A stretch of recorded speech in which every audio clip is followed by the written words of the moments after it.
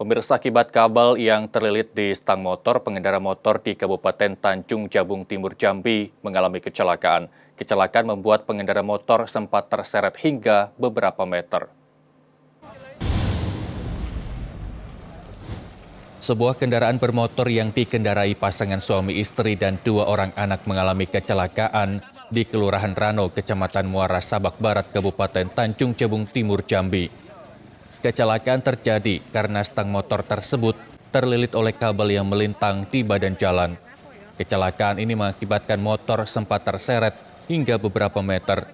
Anggota Satlantas Polres Tanjung Jabung Timur yang berada di lokasi langsung mengevakuasi korban dan kendaraan yang tersangkut kabel tersebut. Beruntung dalam kecelakaan, korban pasangan suami istri hanya mengalami luka ringan, sementara kedua anaknya hanya mengalami syok.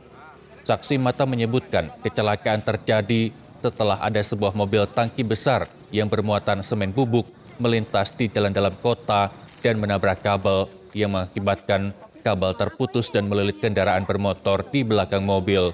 Mobil tangki itu nyangkut itu kabel jatuh, bapaknya lewat itu langsung kena nyangkut leher motor. Oh, awalnya ada mobil tangki yang nyangkut kabel. Mobil tangki ya, mobil tangki apa bang? Itu kalau saya perempas, itu mobil tangki lah. Posisi kabelnya di mana? Posisi kabel nyebrang. Iya Bapak saksi. Iya nyebrang. Menyeberang ya? Ya, memang posisinya rendah bang ya? Kabel. Posisinya bang tahu juga pokoknya mungkin sampai mobil nyangkut, mungkin pasti rendah kan? Iya.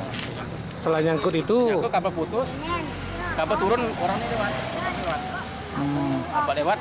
Kena leher motor kan? Langsung terseret. Dia tidak tahu jalan menuju Sabak. Dia diarahkan oleh temannya melalui handphone dan akhirnya tersesat di dalam kota Sabak ini yang notabene-nya tidak boleh kendaraan besar masuk ya.